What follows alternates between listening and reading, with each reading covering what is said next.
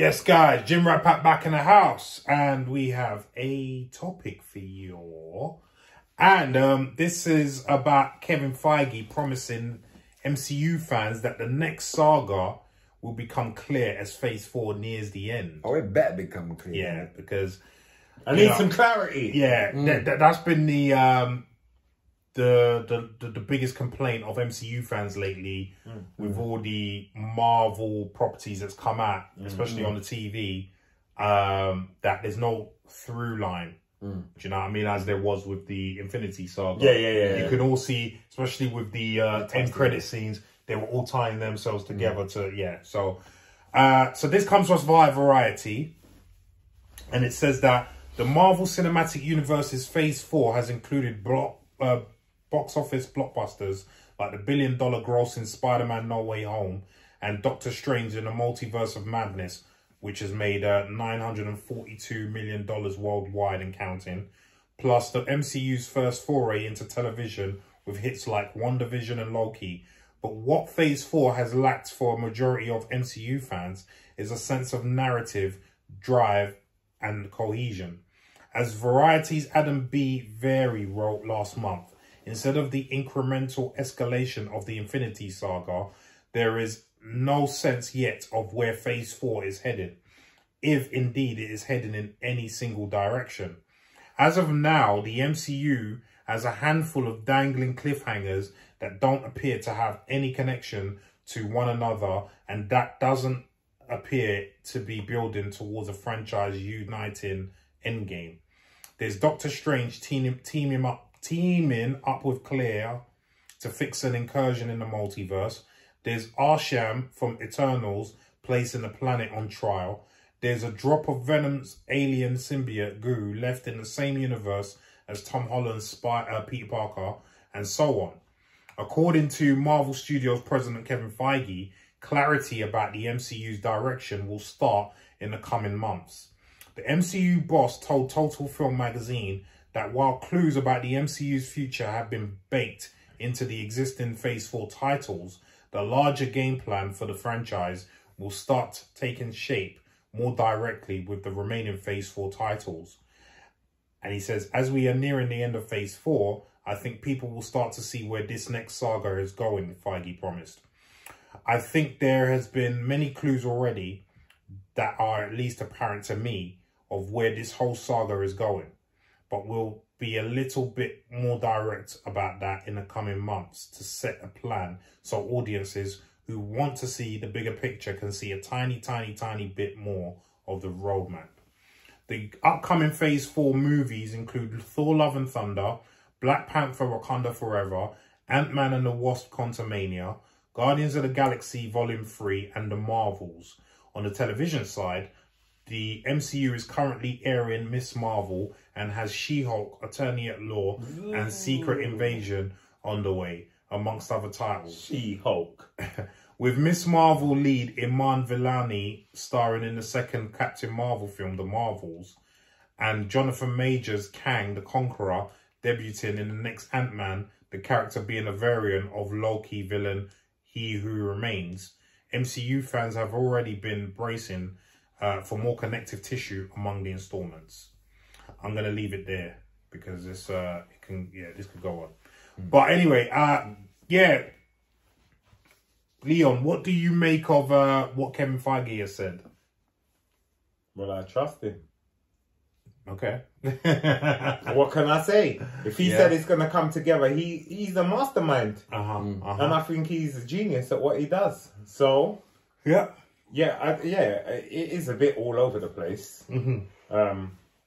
But why would he lie? It's either going to come together or it ain't. And he said it is. Yeah. So I believe you, Kev. Big Kev. You know what I mean? Yeah, I hear that. What can I say? I hear that. Damien? You know, I know I made a joke at the start about going, oh, it better be, but I can actually handle films, Marvel films, or not, if they stand alone by themselves and they're good. I don't mind that.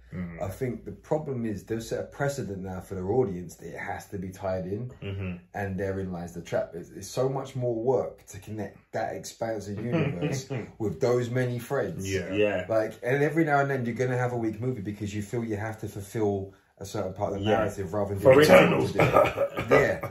And it's like there are certain films that don't do well. Eternals one. But certain films can stand out on their own. Like I think for me, Thor, as we just reviewed it, the trailer for it, I don't think that has to have any connection to any of the films for me to enjoy it. No, I don't have to know anything about the next phase 4 or 5 of it to enjoy that film. What about Guardians?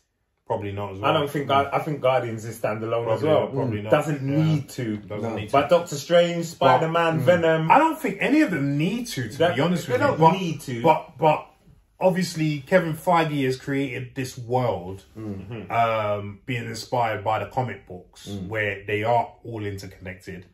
And we now have expectations of them all being connected, whereas before we didn't. Before the MCU started, we didn't have that. Do you know what I mean? You have an X-Men series by itself. You could have there's a Blade series by itself. You could have Spider-Man series by itself. It's fine. Listen, it was Kevin that this is his mastermind. Yes. So he thought to put it all out there and wants to connect it. So he must know what he's doing. Oh yeah, because he didn't have to do that. No, he could have said, "Let Venom run. That's cool.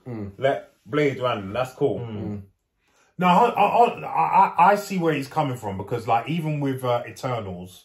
Sorry, did you finish what you were going to say? Yeah, that's pretty much it. Right? I see where he's coming from because even with Eternals, we saw at the end credit scene the voice of Mahershala Ali as Blade. There's certain things that we've seen that we can see, like we've seen from Black Widow. The woman that appears at the end of that, Julia Dreyfus, who then appears in Falcon and Winter Soldier. So there is little bits, as he said in the article. If you look closely, there are little bits that do combine together. And because there's now a multiverse, with Doctor Strange 2 going into the multiverse, and also Loki with Jonathan Majors going into the multiverse, and then Jonathan Majors is Kang also being in Quantumania, you can see where it's starting to come together. You know what I mean? So, like as Leon said, I trust Kevin Feige. This is when his it comes to brainchild. this is his brainchild. He knows what he's doing. I'm quite sure people were saying this before the Infinity Saga came together as well. Like, how is he going to connect all these films? So, obviously, like you said, Damien, it's a lot harder now with all the, not just films, but TV programs. But if anyone can do it, Kevin can. So that's it. So is there anything more you want to add? No. I think topically maybe it's going to be like a more mysticism based phase when you look at all the films they've done at the moment. I think it's going to be more cosmic based. Cosmic mysticism. In fact, one theory that I heard, so you might be right, is that they're going to have a street level bad guy for everyone to combat, and then a big bad like Thanos. Right. Okay. So that and with Fantastic Four coming in, I'm thinking that the really big bad, and I've spoken to you guys about this already, has to be Galactus.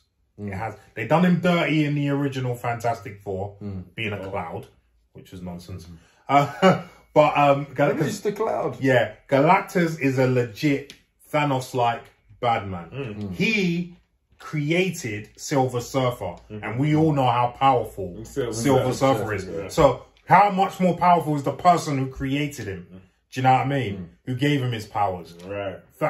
Galactus is a legit, and the thing is about Galactus is that he's not even in the comics anyway. He's not really a bad guy, but to survive, he has to suck the life out of planets.